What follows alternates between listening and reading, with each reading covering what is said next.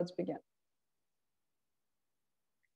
So good afternoon, and this is our lecture explaining exactly step by step how you can create your aesthetic experience and the description thereof. So the text is, you can think of as the process of understanding your experience. This relies on the aesthetic therapy principle of poiesis, the ability to create something in words based on an experience that was emotionally moving or important or significant to you. So part one is to create a description. Okay, and the description you see mostly should be the stuff in yellow if you follow the logic of the Virginia Woolf text, about which I will speak a little bit later. But the point is, if you say, as Woolf does, the moth had hay color wings with little fringes. This is just pure description. It's like saying, I am holding a pen, it is purple, and it says Papermate on it, you know? Pure description, you are not adding emotional attachment to the object yet. So my pen is purple, as opposed to, this is my favorite purple pen. That would not be pure description, right? So pure description, just trying to describe the attributes of the object. The significance is already the author's emotional response, which is based on the significance of the object to the author. So here's an example. And this was written by someone who clearly really loves dogs. So that's very evident from the beginning. The large plastic cone, which engulfed the head of my dog, collided with almost everything in the 12-inch radius. Bucks, which is the name of the dog, paced around the waiting area accompanied by a couple of other animals. He was a spry, sleek, black Labrador retriever with a shiny, cold nose and deep brown eyes. His fur was so shiny that at times, see, this is not pure description anymore, which I pointed out to the student, it seemed he was groomed with oil. So that's an attachment of already significance or you know, a kind of not just pure description. The stocky frame of my black lab, again, seemed to occupy less space when he saw the vet's door swing open.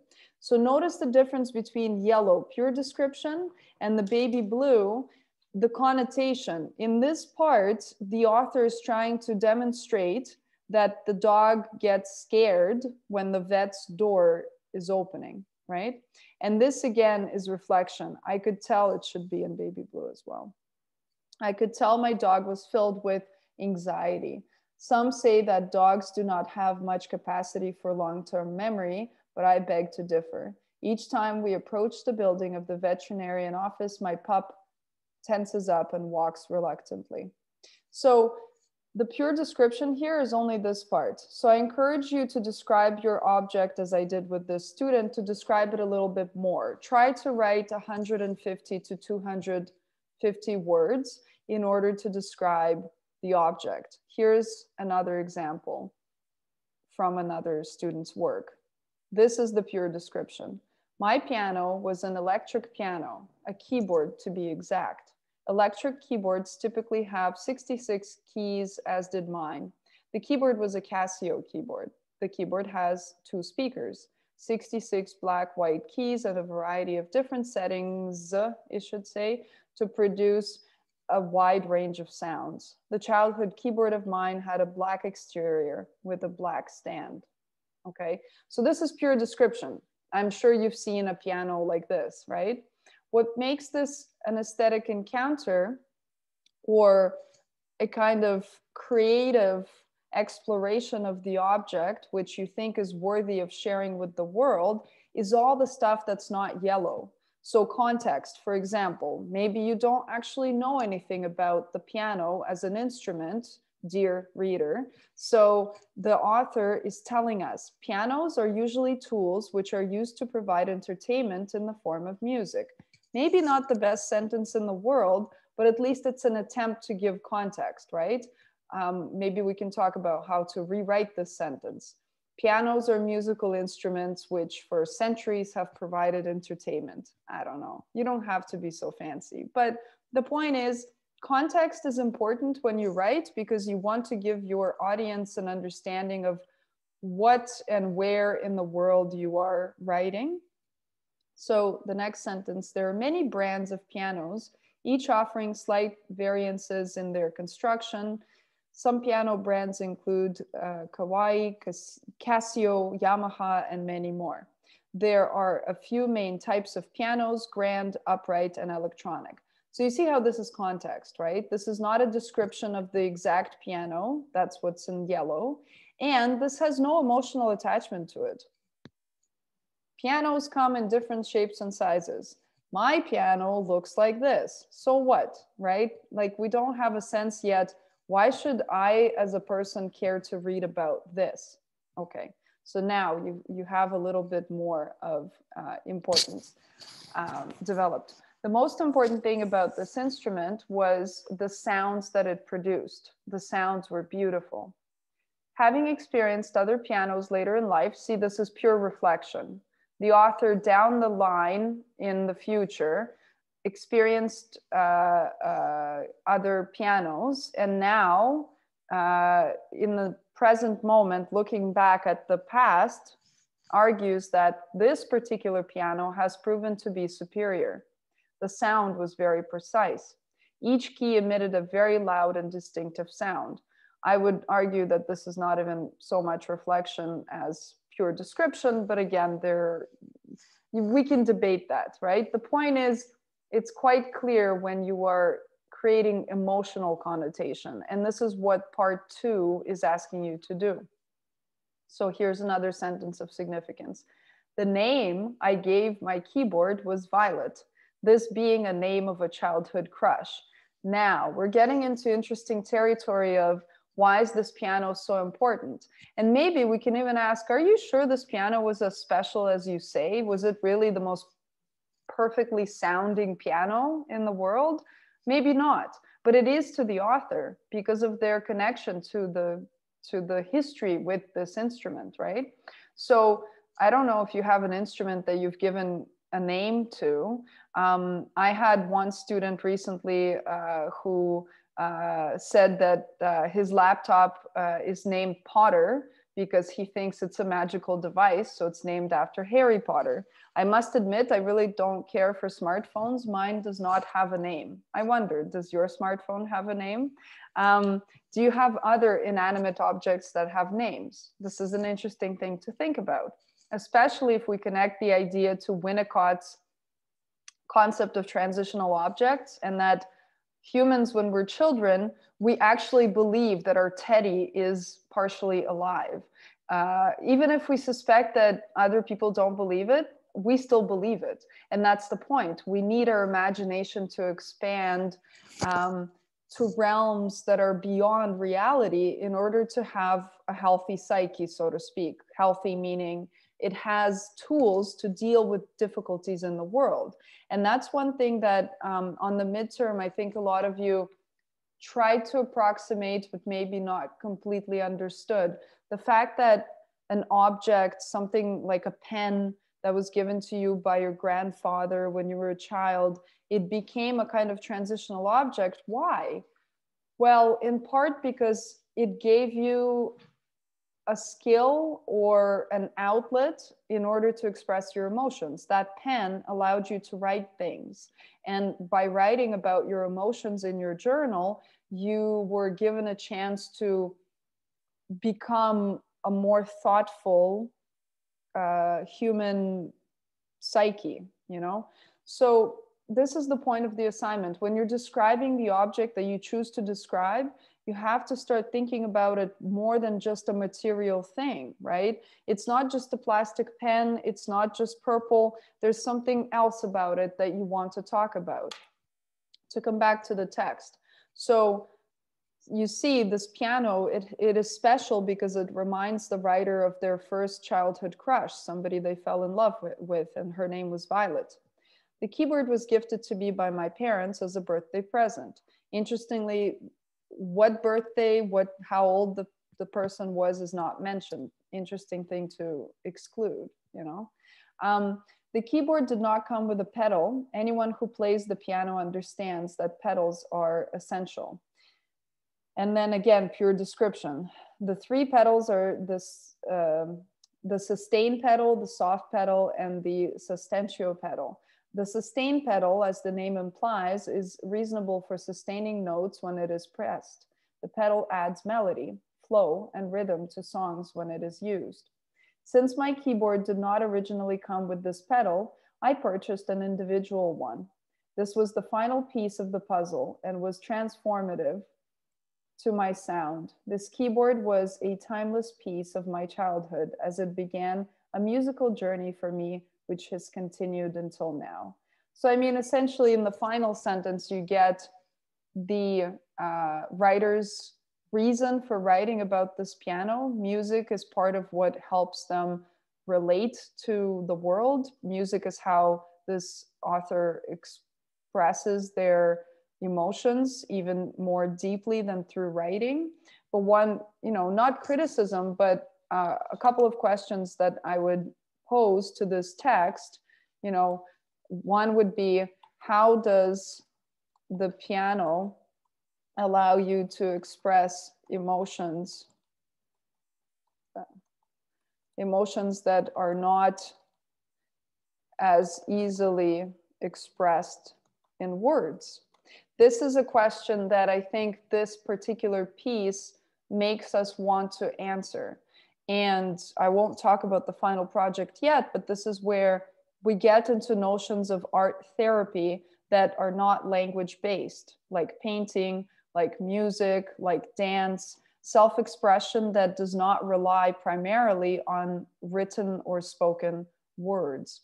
So I hope you see that with this piece, you know, initially the description was just, my piano is like this, the sound is like this, and it, you know, the pedals are important, and that's it.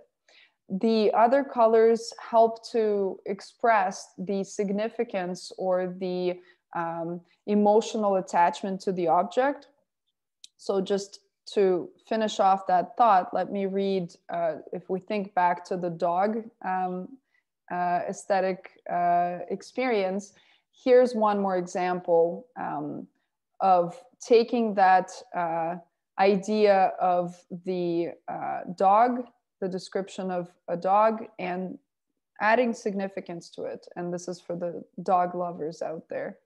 So the day of Bucks's checkup appointment, that day at the veterinarian office, I reflected upon the anxiety that humans felt when they saw another couple's pet near death. My pup was young. He had just been neutered, but he had his whole life ahead of him. How do we deal with the mortality of our pets when they approach the latter days of their lives? Do we sigh more often and hold our furry friends closer? Some of us perhaps find solace in rescuing animals from shelters. When my family lost our first dog, Bucks, to spleen cancer, he was 10 years old, and I was away on my trip with my boyfriend. My mother had to hold Bucks in her arms when he was put down. Upon my return, I wept for hours and what seemed like days and months. Yet my boyfriend, soon fiance and husband soon after, promised we'd look for a puppy when we find a place of our own. My mother, on the other hand, has never wanted another dog since Bucks. The sunny day we discovered the family farm, where our first furry baby was born, reminds me of the joyful days of traveling with my husband on adventures that led to growth.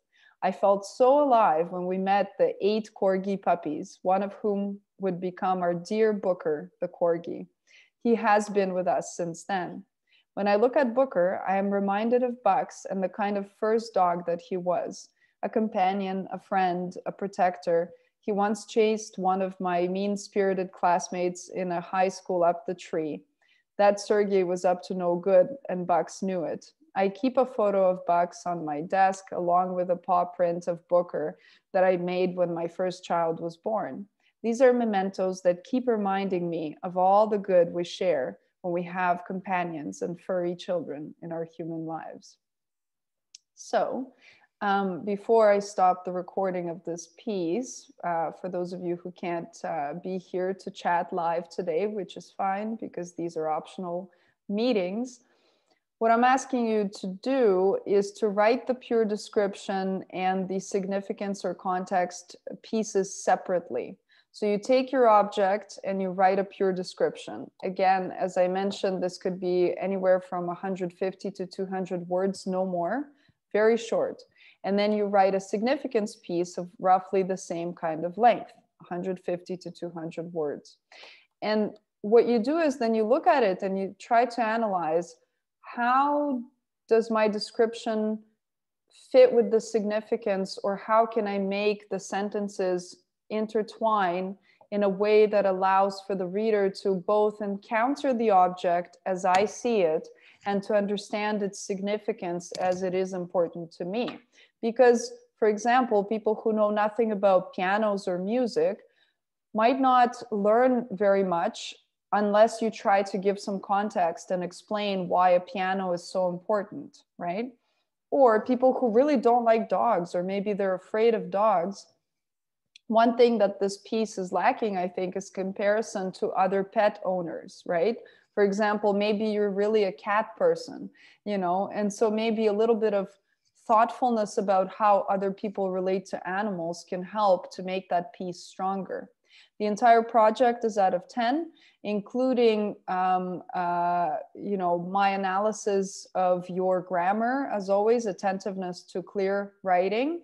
But the image that I'm asking you to include for this assignment, the aesthetic encounter assignment, is entirely optional. The image is something that can help you to, you know, present the object to me, to say, here's a picture of my piano, or here's a picture of my dog. But if you don't have a picture of something you're describing, I'm not asking you to spend time to create a visual. You don't have to make an illustration if you don't want to. If you have the time and you want to do that as part of your assignment, great, okay? So on that note, this assignment is also a kind of transition point to our final research assignment. So I'm asking you to choose your object of description in a way that helps you to say, this is something that is important to my expression of the self. So in particular, in the recorded lectures that I gave to you, you saw my description of the pen, and you can tell I really care about writing. I think that writing is a really important way of expressing the state of mind and emotion. So the pen is really significant to me. And then the yogic studies that are the emotional attachment to that pen is also something that I'm very, very connected to, both personally and professionally. So in other words, I would motivate you to choose an object that is not just some random object. You know, I've had students describe their laptops and their phones, but something that I think connects to what Julia Cameron would call the, you know, the kind of inspiration, the artist's way, the path towards becoming a little bit more loving, kind to the self, you know. So explore an object that will make you feel happy to write about, would be my advice for how to choose your object.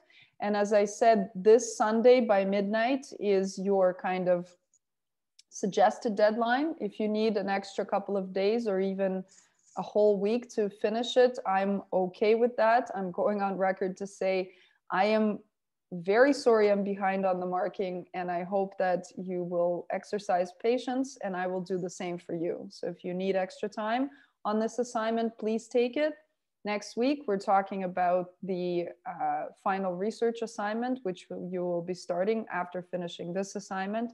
And that final research assignment, I hope, will be the pinnacle of your experience in this course, where you get to really look closely at something that inspires you to be artistic, to be creative, or to do something good for yourself. For example, to cook a meal and to theorize about how cooking helps you to be a happier, healthier subject, person, human being. Okay, so I'll stop there, and I look forward to reading your aesthetic experiences.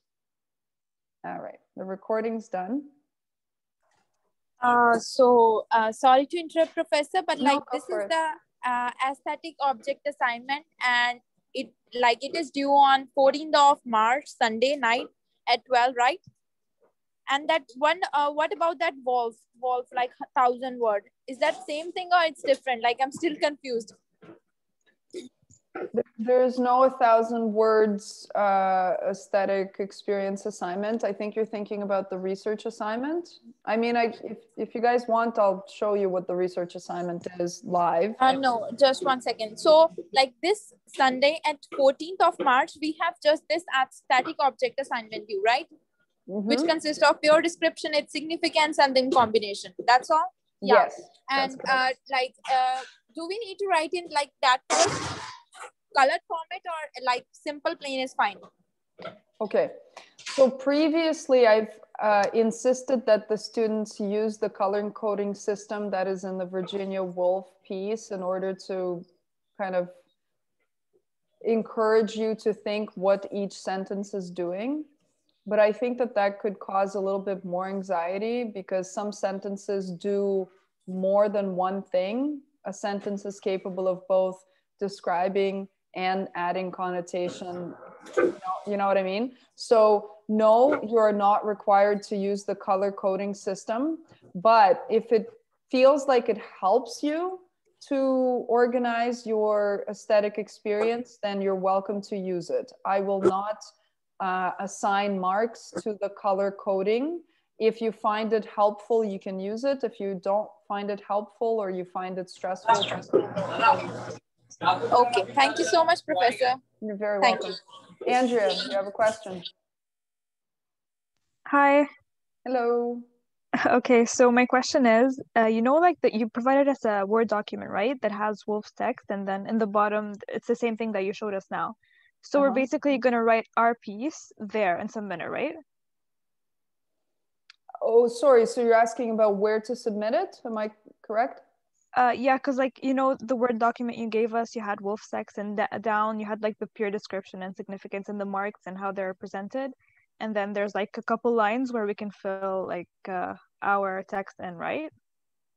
That's just, to be honest, that's a relic of a printed copy of the assignment when we were in class. So students would start writing it in class. You don't have to use that template. You can use an empty Word document, and the link, as always, will be posted under assignments. After today's live session, I'll post the submission link so you can upload your document in Word. Or other text-based document. Can I ask you guys please not to use PDF actually, because I don't have a PDF software with editing on my computer right now. Okay, that sounds good. And I have just one more question. So for the significance and like the pure description, it's okay if it's intertwined, right? Like if I start off with like a pure description and like there's kind of some significance in it, but I'm gonna try to make it like not connected. But is it okay if it's like a bit connected? Absolutely. So try to keep them as separate as you can. Part of the exercise is to see how, you know, emotion leaks into our descriptions without even us wanting to. So when I ask you to write a pure description of the object, it's kind of like forcing you to just look at the object and say, well, what is it, right? And then you start thinking about, well, why is it so important to me? Why is it significant? Why do I care so much about this pen or this piano or this dog, right? And so if some of it starts to already bleed one into the other before you combine them, right? I'm okay with that, but, you know, maybe, you know, sort of try to say, okay, I'm trying to write pure description. I'm trying to write significance, context, and then see how changing the order of these ideas could impact the overall effect of the text. And I think that that's exactly what Virginia Woolf's text demonstrates really nicely, that she alternates the different types of sentences in a way that allows us to see how the revealing of significance can take some time. At first, it's just look at the moth. The moth is flying in the window. Why do I care about a moth? It's just a little bug, right? But then she gets to the point where you start to feel like the moth is actually a creature worthy of our sympathy, a creature that the author tries to help by nudging it with a pencil, and then the moth dies, and the text asks you to think about your own mortality, but also about how lucky we are to have such a long, beautiful life compared to the life of a moth, right? Does that sort of answer your question? Yeah, that's great. Thank you. You're So, very- like, one more thing for when we're describing something, we're gonna talk all about personal stuff, like I see it in this way, in the significance, and so on. But can we like relate it to another person? Like, we can say, like, for example, I think that this method would be, like, whatever the object is, it would be useful for another person if they use it in this way. So, like, you can make it more common among people. Yes, and I think that part of what makes us human in general is that we want to relate our own perception of the objects around us in a way that others will appreciate. So you're getting exactly at the, you know, the underpinning theme that we explored before the midterm. The idea, you know, Lacan's mirror stage essentially suggests that we actually care what others think more than what, you know, I feel as an individual is important. In other words, to give you a simple example, when I see children, or let's focus on my own little ones. So, you know, when I see them desiring to have their friends approve the way their toys are, or like what kind of toys they have, or when my daughter says, I don't want to wear these jeans, I want to wear a dress, you know, she is indicating to me that, you know, she is painfully aware that the kind of society that she's thrown into expects certain things from her as a girl. She's even asked me, Mommy, why do you have short hair? You're a girl. You know what I mean? Stuff like that. So gender norms, or, you know, perceptions of what is cool or not cool. You know, my son talking about certain, you know, toys that are important to him, and I ask him, well, why are they so important? You know, you already have toys, why do you have to get that one? Oh, because my friends think it's the coolest thing in the world, you know. And you can relate to this, I'm sure. Think of an example of something you really want that you know has been hugely advertised by some industry or another, right? That it wasn't your desire, it was the desire of the other, as Lacan says. And so we mirror those behaviors. And therefore, when we describe anything, we describe a pen, we describe a piano, we're already thinking, will this be significant to other people? Will it matter to other people? And the answer usually is yes. But we have anxiety about it. We want to say, I want to make this really important to others. And I really want, others to feel the way I feel. So Andrea, for sure, when you're describing your aesthetic experience, one of the things that, you know, as a writer you want is for other people to say, yeah, that was interesting, or yes, that's important, or I can feel emotionally what you felt, you know. And this is the community of affect, of emotion, of the ability to share our experiences in a way that makes meaning and creates healing, especially for experiences that are not so pleasant. You know, for example, dealing with the pandemic, many of you have expressed in your reflections, you know, the sense of isolation, the lack of love and belongingness that you're feeling, and how through some activities, you know, for example, having some family time, playing board games, you know, stuff like that, that at least it helps you to reconnect to that sense of community.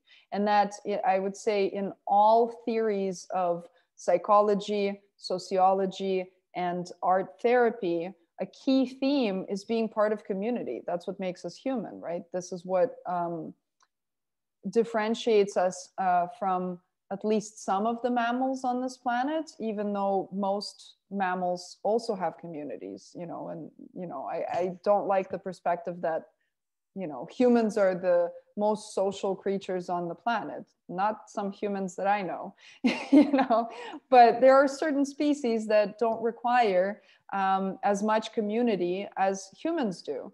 I'm thinking of the Mexican sort of raccoon looking kind of animal. I think they're type of raccoon, and they're called Coyomundi. Apparently when they mature, basically after having reproduced, the males just go away and live on their own, you know. That, you know, you can look at the animal kingdom and see that there are some mammals like dolphins, for example, elephants, even tigers, who have a lot more need for community, and there are others that do not. This is a big topic in animal philosophy. What makes us same or different as creatures on this planet? So when you try to communicate the significance, the importance of your aesthetic experience, yeah, of course, you're thinking about what would other people respond with, what kind of emotions would they have in response to my object, and take that into consideration, and in some way signal that or reflect that in your emotional connotations, responses to the object. Sorry, that was a very long answer to a very short question. Does it help? That was great. Thank you so much. You're very welcome. Thank you. There's another question. No, so if you need an extension that's only 2, 3, let's say even 4 days, please just go ahead and take it, okay? Because I am just absolutely inundated with emails, and it's not just you guys, right? It's not just my 2 cultural studies groups. I also have a lot of administrative emails that come in, and I TA for York University, and I have to say that the amount of email in online learning is overwhelming, because it used to be you see each other face to face, and so many questions get answered in the classroom. So this is obviously a big disadvantage of online learning. On the other hand, you have so many lectures that are recorded, which was never the case. I never recorded my lectures in class, you know what I mean? So you can go back and look and think about the topics that we cover again and again, especially before, you know, completing your major assignments, like the final research assignment. So that's an advantage. You have a recorded library of lessons, which you can always access again and again. So there are advantages and disadvantages to online learning. Yeah, that's okay, Mansi. Really, eh? So other props like PDFs. I just, because I'm on a Macintosh, my trial version of the PDF editor ran out. I looked into getting it at Seneca, and so far I've been unable to get the software free. It costs $20 a month. So I've been resenting buying software because I feel like as a college professor, I should probably have it for free, but I haven't heard from the IT people whether this is possible right now or not. If I find out that it's not possible, I'll just buy the license, obviously. But in the meantime, if you send me the PDF, what I'll have to do is print it off, mark it by hand, and then send you pictures. So in order to avoid a little bit of that hassle, I would much prefer Word documents. But if PDF is the only thing that is possible for you, I will accept it. Yeah, so Mansi, I tried to get the Adobe Creative Suite for free, and through my login as a prof, it says unavailable, or like the link is broken basically. So I've been trying to troubleshoot it. And Andrea, I will post the recording as soon as we're done today. I will upload it immediately.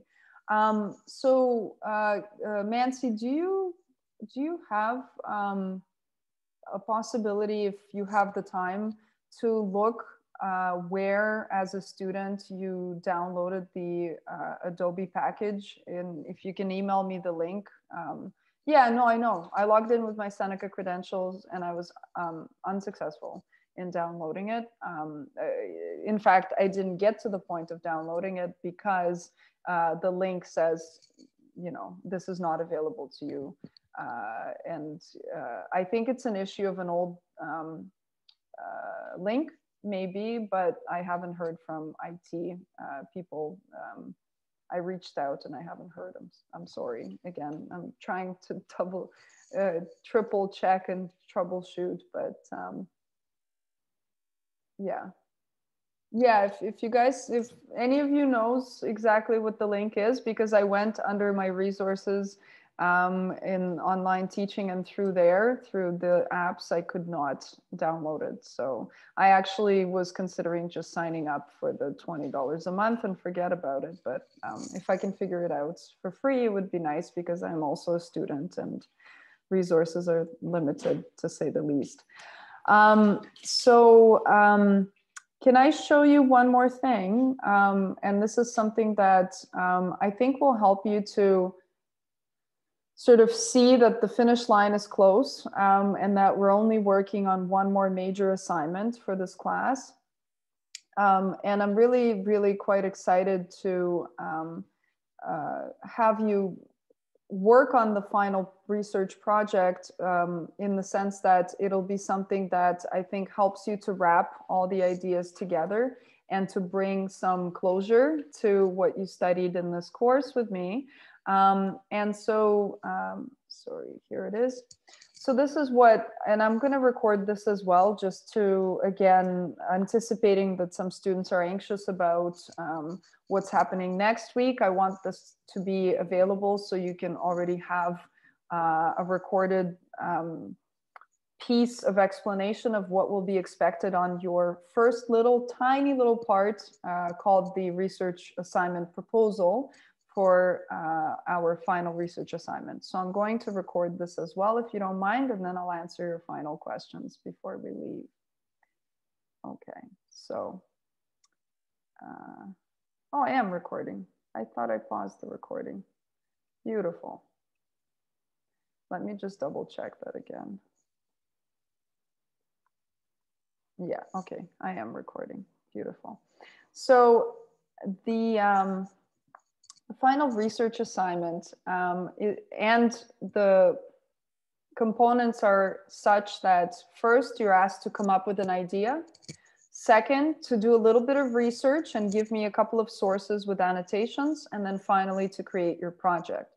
And when I say create your project, you can write an essay. If you want, you can just write an essay and make it very academic, and that's fine. Or you can research, as one of my students did, a painter that really speaks to you, and explain what is significant about the work of this painter and how it connects to your sense of self, your sense of heritage or culture. So, for example, a student from a previous semester in this course researched a painter's work, whose work he was already familiar with from the Congolese culture, and the author's or the painter's name is Sherry Samba. This painting you see on the screen is called J'aimais les couleurs, and the imagery is both vibrant and colorful, but also quite disturbing, right? You see the peeling effect of this human, the representation of the human body. You see both inside and outside. There's a paintbrush with colors dripping, almost like drops of blood. The student took the time to research what influenced this particular painting and what Samba does as an artist, and pretty much wrote it as an essay, but provided also some images to demonstrate what this particular artist achieves in commenting on racialization and racial injustice, and addressing racism through these paintings. What the assignment really asks you to consider is one mode of well-being. So for example, in painting, you can say artists get to express emotions that are otherwise difficult to verbalize, right? You can see in this painting not only perhaps a deconstruction of the idea of the inside and outside of a human existence. You know, black skin, white masks would be a Frantz Fanon way of thinking about it. Or, you know, that's a psychoanalyst who wrote a very influential book that talked about the need to perform white norms, to wear a white mask as a Black person in a white dominant culture. So this was one of these groundbreaking works that addressed white supremacy and how to think beyond it and how to stop wearing a white mask. So painters can do this, you know, using the language of visual representation. So one of the questions that was asked about the 1,000 word assignment, this is it. This is your final assignment. And you're asked to write either an essay, 1,000 words, 2 sources minimum for your research, or you can research and prepare a cultural dish or a whole meal if you want, that demonstrates the difference between nutritionism and a more holistic approach to food. So the kinds of ways we've been thinking with Lisa Heldke and with discussing food as not just mechanical fuel for the body, but a cultural, emotional manifestation of sustenance of life, right? So if you choose to cook, for example, you also have to research at least 2 different articles or sources that talk about the food or the culture that you are exploring. And you also have to include pictures of the dish or the meal that you prepare. So half the work will be preparing a meal. And then instead of a 1,000 word essay, you would write a 500 word analysis of the process of what you learned. And I think I already showed you before the break one of my students' examples from last semester of the bitter leaf soup that she prepared and analyzed as part of Nigerian culture. So what I'm asking you to do starting next week is to think, what kind of project would I like to work on for my final assignment? I forgot to say that the third option is to use your experience of an art form, let's say music, let's say you play piano or guitar or whatever other instrument, and research how it could be used as therapy. So if it's music, focus on, for example, what kinds of melodies that you may play would be beneficial towards lifting up spirits or allowing someone to feel more relaxed. Maybe how playing music connects with breath. Maybe how music connects with movement. There are all kinds of, for example, styles of yoga that use music. My style of yoga does not use music. It says that the breath is your music, basically. So again, your project could be as niche and specific to your interests as you want. You can display clay work. You can craft something out of clay. You can paint. You can knit or crochet.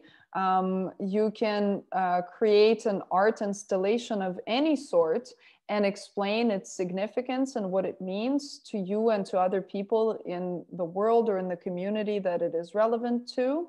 And so the third option, you know, you could very much see as a larger exploration of what I asked you to do in part 1 of your midterm, where I asked you, what kind of issue or deficiency are you facing in your life, and what kind of activities can you engage in to make yourself feel better, happier, healthier, or maybe be more positive towards the things that you have to do in life. For example, I know a couple of people in my life really struggling with mental health, and you know, people who have either been recommended or even forced to take medication. And if this is something that you, for example, don't really believe is the best route towards healing, what kinds of activities do you think you would recommend to that person in order to give them something to do that helps in whatever way they need that help. To give you a specific example, there are autistic children who are pretty much nonverbal or completely nonverbal. They have no language. This interests me very much, actually. And so I know they're not friends, but they're acquaintances. They took their child to a therapist who allowed the child to learn how to speak using objects, you know. So for example, you know, the child would have a couple of blocks and a couple of other objects, you know, different shapes, different sizes, different colors. And each object the teacher would teach the child represents an idea. For example, this purple pen, it means Ksenia, it means I, you know.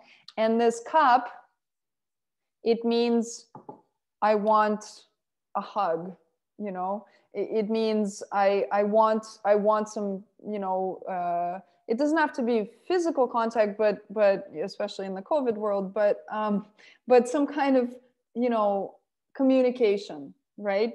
And so if I would say, if I would position in front of my teacher this and then this, the teacher would know that I want their attention.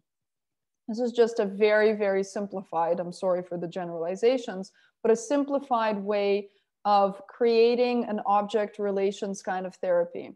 If you're not interested in that, I am. Don't research it. But what I'm asking you to do is to say, for the final project, considering everything I reflected upon in the course based on my basic physiological needs, my needs for safety and love and belonging, sort of in the Maslow hierarchy, my spiritual needs or my needs towards enlightenment in more of a yogic sense. What do I think I want to focus on in my final assignment that would give me something really enjoyable and productive and, you know, useful to take away from this course? So a number of you, for example, complained of problems with sleep. I agree with you. Some of you saw me emailing at 3 a.m. this morning, you know. I also struggle with insomnia. How do you deal with that? I talked about it a little bit before. Guided meditations is one of my tricks for dealing with insomnia. Maybe you want to explore your relationship to food. Maybe you feel like the pandemic has really restricted your ability to eat in a way that's social. What do you do about that? Can you maybe, using option C, create an experience that would help other people to eat in a more connected, mindful way? I'll give you a final example. I recently learned that one of my yoga students, who is pretty much old enough to be my mother. She has a son who's just about 23, 24 years old. And he started teaching cooking lessons, teaching people how to cook particular meals that he's really good at on Zoom. So he actually, you know, has people sign up and pay something to come and cook with him and to experience, you know, the joy of sharing recipes and so on. I mean, he's doing this for profit, but you can imagine that it could be done very well not for profit. And it doesn't have to be cooking. It could be a creation of community around painting, around music, around poetry, around literature, around yoga. I'm trying to think of all the other things that you've brought up in your own reflections. And so any of that is possible to explore, but you have to choose something and you have to think, what is it that will actually help me to increase my well-being? So final thoughts. As I said, the final project could be a research essay, for example, and this is all also going to be posted under course documents, this presentation showing you examples of the final research possibilities. You can research the different pranayama styles, for example. Here are some sources on how to use breath control, breath work in order to reduce anxiety or to promote healthier lung capacity or to improve mood, you know. I've mentioned before, I'm a huge fan of Vasily Kandinsky. You can take a painter and you can research their work and what was emotionally significant about their work. I've recreated, this is my picture of a recreation of the painting, a reproduction. And when I reproduced it, I started studying what Kandinsky was actually interested in exploring in his surrealist art. And I discovered that actually 57 of his works were confiscated by the Nazi regime in 1937. So they were purging his work because they thought it was degenerate art. And part of it has to do, again, with this free thinking. Nazis hated not only Jewish people, but people of color and gay people. And this was part of the cleansing, the genocide that they created based on a very kind of lack of emotion and pure logic, pure reason kind of mentality, which we're still struggling to kind of purge out of our education and life, I would argue. So you can take an artist and research their work, or you can create a yoga class, record it and write a 500-word reflection on how it could help people to feel better, to exercise, to do something good for their body and mind. And after you guys create your projects, then we're going to have the reflection component. But I'm going to stop there. It's enough for today. The